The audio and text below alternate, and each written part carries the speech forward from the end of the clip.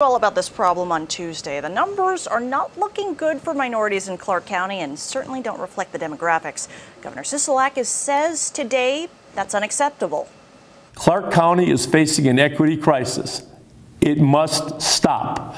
As a former Clark County commissioner, I know these zip codes well. I am alarmed at what I am seeing. What the data shows is clear. There is a disparity in who is receiving the vaccine that does not reflect the demographics of that region.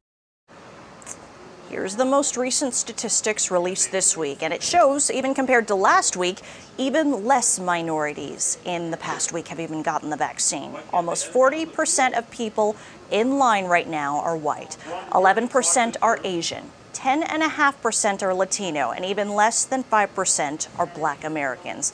Now, here is the latest from the COVID-19 task force. 319,000 doses have been administered.